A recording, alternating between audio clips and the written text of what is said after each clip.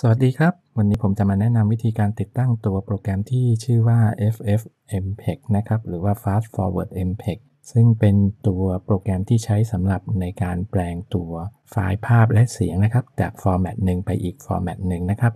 ซึ่งตัวโปรแกรมตัวนี้นะครับเป็นตัวที่ตัว Matplot Library ใช้ในการที่จะสร้างตัวภาพเคลื่อนไหวเพื่อแปลงเป็นตัววิดีโอนะครับลองมาดูกันนะครับอันนี้ผมใช้ตัว Windows 10 นะครับเริ่มต้นมาก็เข้ามาที่เว็บไซต์นี้นะครับตัว FFmpeg.org นะครับเข้ามาเสร็จปุ๊บเราก็คลิกดาวน์โหลดเลยนะครับดูนะครับแล้วตรงนี้นะครับก็เลือกได้นะครับอันนี้ผมใช้ Windows ก็คลิกไปที่ Windows นะครับแล้วก็ Windows Build ตัวนี้เนี่ยนะฮะและในนี้นะครับก็จะมีเวอร์ชันให้เลือกนะครับปกติแล้วก็มาดูนะครับว่าจะเวอร์ชันไหนเครื่องผมเป็นแบบ64บิตผมก็เลือกอันนี้นะครับก็คือหลักๆคือเลือกอันนี้แล้วตรงนี้เป็นเวอร์ชันล่าสุดนะครับปี2017เดือน2วันที่8นะครับแล้วจากนั้นเราก็คลิกตรงนี้นะครับดาวน์โหลดตรงนี้ไปนะครับคือเครื่องผมนะครับได้ดาวน์โหลดไปแล้วนะครับมันก็จะมาอยู่ในโฟลเดอร์ที่ชื่อว่าตัวดาวน์โหลดของเรานะครับก็คือไฟล์นี้นะครับวิธีการติดตั้งก็ง่ายๆเลยนะครับเราก็คลิกตัวนี้นะครับแล้วก็unzip ตัวนี้ออกมานะครับอันนี้ผมunzip มาอยู่ที่ตัวโฟลเดอร์ของตัวนี้นะครับในโฟลเดอร์ดาวน์โหลดเนี่ยแล้ว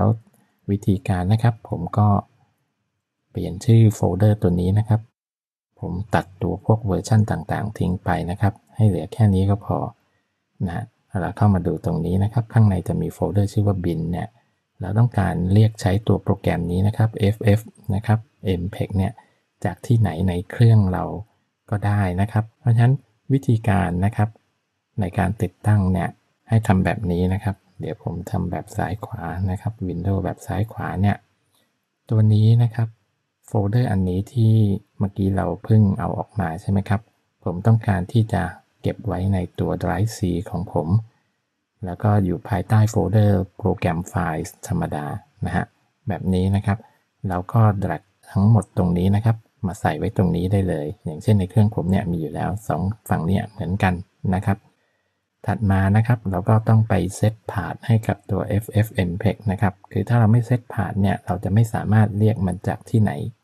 ก็ได้เนี่ยงั้นตัววิธีการเซตพาธนะครับก็ไม่ยากนะครับก็มาคลิกขวาตรง Windows ของเรานะครับแล้วก็มาที่ System ตรงนี้นะครับแล้วก็มาเลือกตรงนี้นะครับ Advanced System Setting เนี่ยนะฮะมาดูที่ Environment Variable นะครับใน Environment Variable ให้เลือกมาที่ Path ตรงนี้นะครับแล้วก็ Edit นะฮะแล้วเราก็มาตรงนี้นะครับตรงนี้ก็มาคลิกตรงที่ bin แล้วเราก็มา Copy Path ตัวนี้นะครับ Copy ไว้นะฮะแล้วก็มาเลือก New อย่างเช่นอันนี้เดี๋ยวผมลบของเดิมของผมทิ้งก่อนละกันเข้ามาเป็นแบบนี้ผมก็มาที่ New ตรงนี้แล้วผมก็แปะตัวนี้เข้าไปนะครับงั้นพอเราทำแบบนี้ได้นะครับเราสามารถเรียกตัว FFmpeg เนี่ยจากตรงไหนก็ได้ละเพราะตรงนี้มันเป็นตัวพาธที่ตัว Windows ใช้ในการเสิร์ชว่าไฟล์ที่ executable นะครับอยู่ตรงไหนในการหานะครับจากนั้นก็โอเคไปนะครับแบบนี้เสร็จนะครับวิธีเทสง่ายๆนะครับก็มาคลิกขวาแล้วก็เลือก Command Prompt นะครับแล้วลองพิมพ์เลยนะครับ FFmpeg นะครับถ้าพิมพ์เข้าไปแล้วนะครับมันโชว์อะไรออกมาแบบนี้เนี่ยแสดงว่าโอเคโดยที่เราสามารถเรียกตอนที่เราอยู่ตรงไหนก็ได้อย่างเช่นอันนี้อยู่ภายใต้ user ผมถ้าผมมาอยู่ที่ root เลยผมก็ FFmpeg นะฮะมันก็ขึ้นมาแบบนี้แสดงว่าโปรแกรมตัวนี้ของเราติดตั้งได้เรียบร้อยนะครับละครับสำหรับตัวอย่างวิธีการติดตั้งตัว FFmpeg บน Windows ในวันนี้ก็ขอจบลงเพียงเท่านี้ขอบคุณสำหรับการติดตามรับชมสวัสดีครับ